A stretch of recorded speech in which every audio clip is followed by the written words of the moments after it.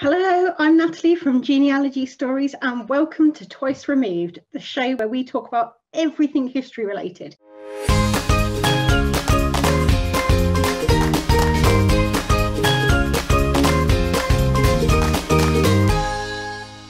Today I'm joined by my guest, Nick Barratt. Nick is a medieval historian by training, but he's also an author, a broadcaster, and best known for his work on BBC's Who Do You Think You Are? Hi Nick, welcome to the first Genealogy Stories interview. I was hoping today to talk to you a little bit about your own genealogy journey.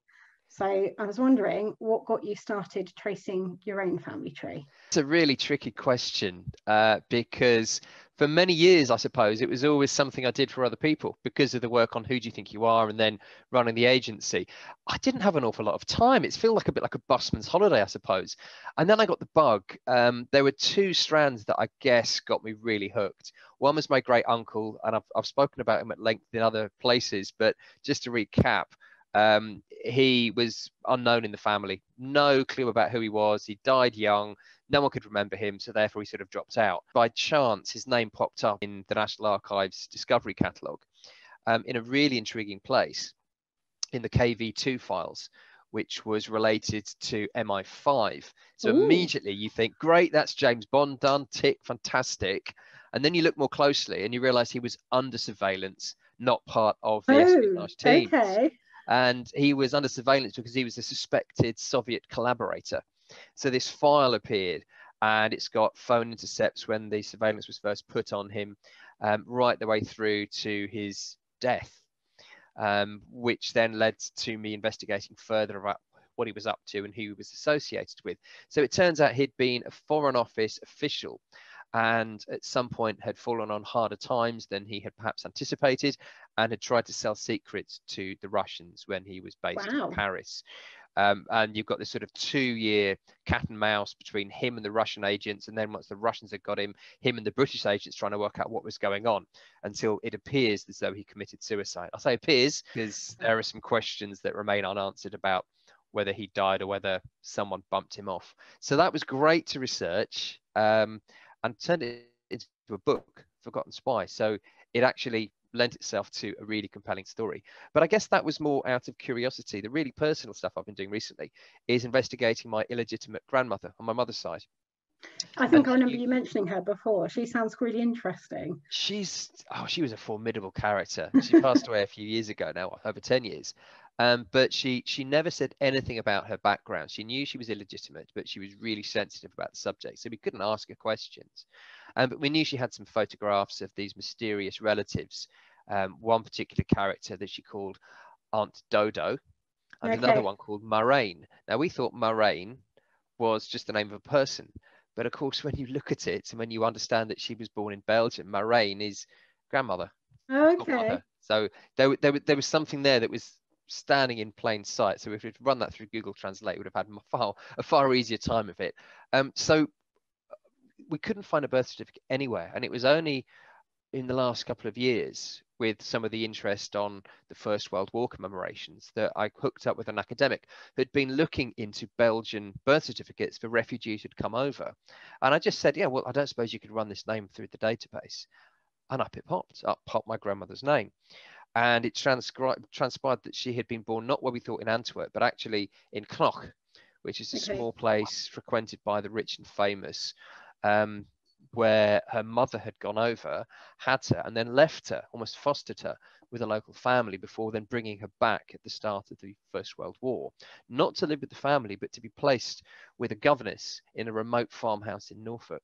But finally, through the certificate, we had the names of her mother, who turned out to be this Aunt Dodo, Dorothy Gladys Gillen, and the name of her father, Henry Victor Fuller. Now, this chap was really interesting. He was a teacher or professor. It claimed that he was born in Florence in Italy, but actually his mother had been based in Italy and he'd spent a lot of time there, and he was living in Minneapolis. So I tracked the guy down, and he was a chemistry teacher who'd been married before, left his wife and kid, moved to Europe, possibly had this relationship with my great-grandmother. picked up a French wife, ended up in China teaching in a university out there before coming As back you and ending do. his days, as you do, colourful life, ending his days in the States. So I thought, Okay. fantastic. Investigated the Fuller family tree and got really excited when I found out that he was a Mayflower descendant. So there was just like this incredible story. Unfortunately, none of it is true, because we did a DNA test and we can't connect with any of it. I was just going to say, did you do a DNA test? Don't do DNA. It throws everything up in the air. No, genuinely, it was a really interesting experience, having advised people to do DNA test kits and never knowing that I'd have to do some of that exploration myself. Yeah. And I spent the last few months just picking through the matches on 23andMe and Ancestry DNA, trying to triangulate where we think the father would have come from. And we've now got what we think is the likely family, the von Hotzendorfs. Erich von Hotzendorf, who's either Austrian or German, but came over just at the start of the First World War because he claimed to be the nephew of the general who advised Kaiser Wilhelm to go to war. Right.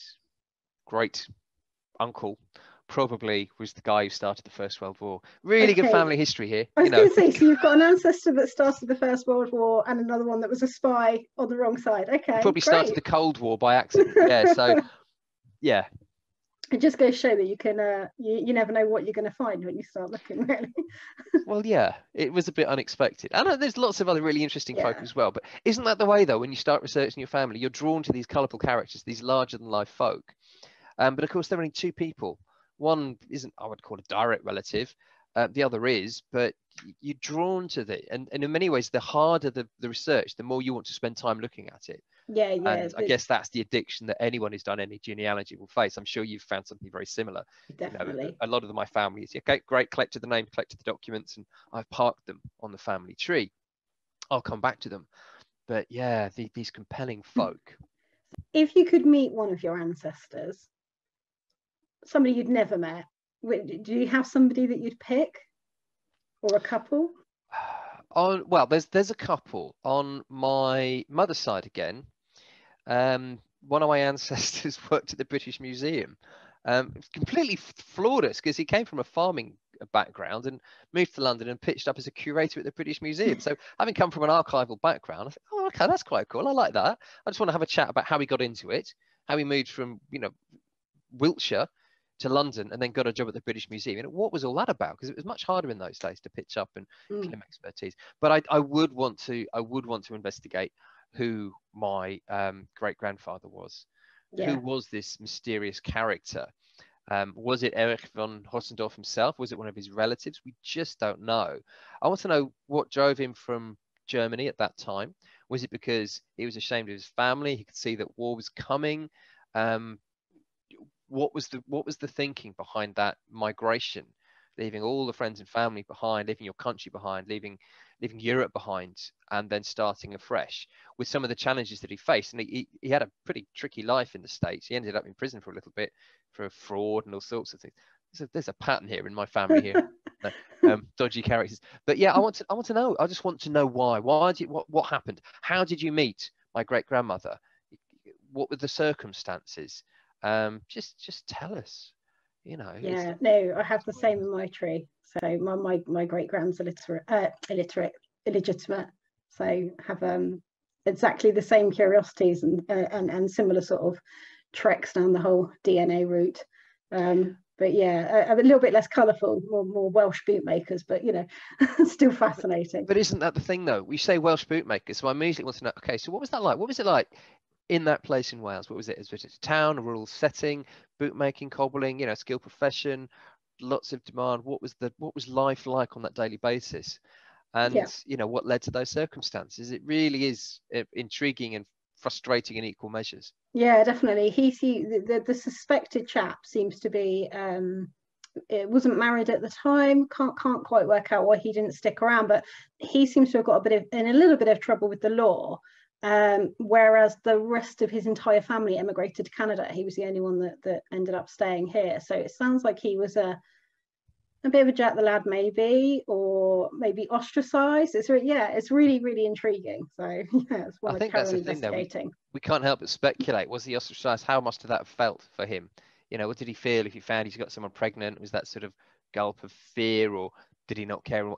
Those are the sorts of reflections and conversations we can't help but impose on the past. And obviously there's no way of knowing for certain, but you do like to build them up in your mind's eye, don't you? Just to assign those characteristics to them and just try and walk in their footsteps for a little bit. Definitely. And I just wondered whether you had a favourite historical period, because we've talked about sort of war eras, but I know that you're actually a medieval historian as well.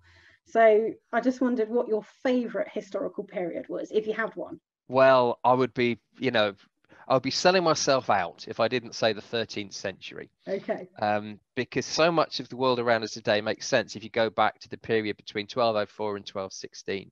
1204, when essentially England and the lands around it were part of a much larger family dynastic territory, and this huge rupture when King John lost all or most of those lands and established himself essentially as the first, what I would call, true King of England from that period onwards, because he was confined to this land that he spent very little time in before then.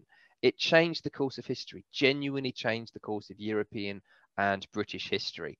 Everything that we think of today in terms of Brexit, devolution, some of the class structure challenges that we face come back to that moment. The rule of law and liberty and assumptions around Parliament come back to 1215, 1216, when we have Magna Carta, the definition that the king should not be above the law, that wise counsel should govern above the king's prerogative. Okay. All of it starts in that sort of 12-year period, which then extends into the later 13th century, when we get Henry III, John's son, facing similar disruption and protest because of the way he'd governed the country and got involved with overseas stuff. Don't do overseas stuff. That's not a good thing. Focus on England. France. Isn't that the argument we're having today? You understand so much about the present if you go back to that period. And that's where we get Simon de Montfort, Civil War, the birth of Parliament, the first representative Parliament in 1264, 65. Great stuff there. That's the period where we get the birth of democracy in the way that we know it today. 13th century. Have I sold it to you? Yeah, no, you have. I don't know a lot about that period, other than a few podcasts that I've listened to about Eleanor of Aquitaine. I'm quite ignorant on that time period, so it's definitely something I need to learn up on. My favourite time period is the Victorians, and that kind of late Georgian period as well. I just find that industrialisation and that change really fascinating. So yeah, I need to go back further. I suppose, putting my house history hat on, I'd agree with that. Georgian, Regency, Victorian period, we get fantastic architecture, but at a level that most people now can afford or live in. And I think that's the moment where you get communities being developed, where architecture, considered architecture to construct spaces for people to live in, really became mainstream. And you have to look at that as a great improvement from what went before. Yeah, I found all as well with slums, but real improvement. I was going to say, I find all the public health history and the social reform that gradually came in, and the forms of social control as well, to a certain degree, really interesting around that period. So yeah, it's definitely my favourite. So have you managed to trace your own family history back to medieval times at all? Any lucky, unless you're related to royalty or very wealthy people, it's quite difficult. True, or very unusual surnames. Yeah. And there are some lines that go back certainly pre-18th century. Yeah. And I've picked at them. But, even though I'm passionate about medieval history, for me, it's not about how many names you can collect or how far back you go. It's what you know about the people. So I guess, yes, I've as we've all done, we've played around with Ancestry and Find My Past and Family Search and My Heritage and all the other ones, and just tried to push the family tree back. And I got names, and I got places, and I got dates, and I got baptisms and marriages and all of the paraphernalia that we use to provide that connectivity. But it doesn't interest me as much. I've never been drawn to trying to find someone who was alive in the 13th century, because yes, someone would have been. I'm here today, aren't I? So I know that as a fact. No, I completely agree. Much more interested in what was life like at these periods. Why did people move around? What was life like for that particular occupation compared to that occupation? How did these families ever get together? Particularly the stuff that sits outside of inherited memory through family stories or photo albums. You know, it's that hinterland, isn't it, between the records that survive that give you just enough to make those speculative assumptions about life, versus that bit further back or that bit closer where we feel we can't really find much more, or we can actually know an awful lot. I like exploring those margins, those edges. No, I completely agree. I think yeah, you can be in real danger of just getting a long list of names and dates, and I think it's definitely the stories that bring it to life and that, you know, keep you interested. How important do you think understanding the places where your ancestors lived is to family history? Well, it's critical. I mean, this is why I see it much more as personal heritage rather than family history or local history or house history. They intercombine because you're using the same sources, but what is a person without the place that shaped them, framed them, gave birth to them, employed them, buried them? You know, it's just a name. Equally, without people, places are just a collection of buildings and fields. You have to bring them back together. You have to understand the social context. You have to see the interplay between that very local pattern of life and the bigger picture stuff that may disrupt it at various times. You have to understand the socioeconomic push-pull of why people would move around, or the impact of communication networks on those places. You can't do one without the other. You have to interlink them.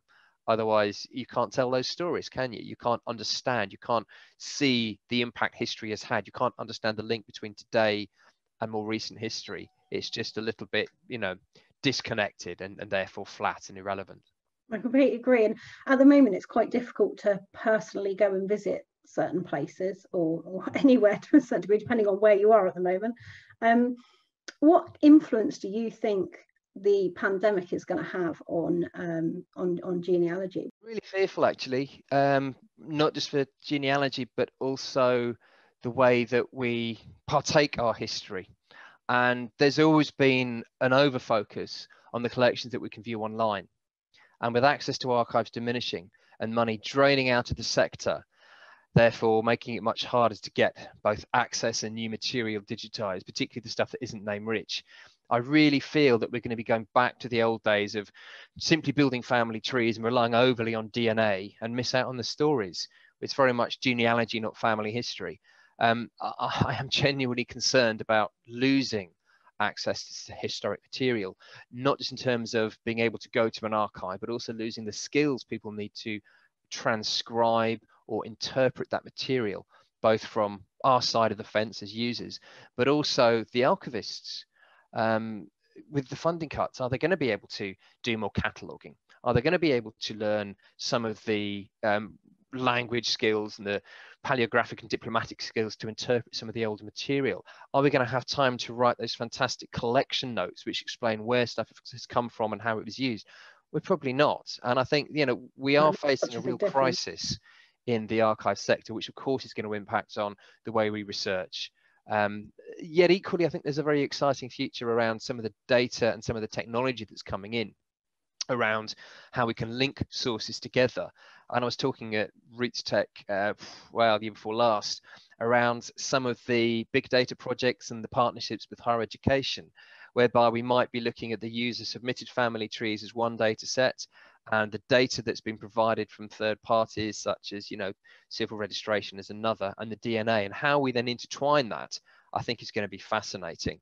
And there's some really big projects out there, I think, anthropological projects waiting to be funded based on our research, our data sets, and some of that DNA. So I think there's an interesting tension around where we could go compared to where we might be heading. And there's also, I think, something around the future proofing of genealogy. What are we doing for generations to come? What's the legacy content that we're going to create? And I don't think we've even scratched the surface around how we manage our social media outputs, our digital lives, all of the stuff we now commit to the cloud rather than to you know, a paper repository of family memories. And, you know, that's something else we need to wrestle with as a community, I think. It's really interesting, actually. Funny enough, I was on a webinar about the future of digital newspapers, which are probably my all-time favorite resource.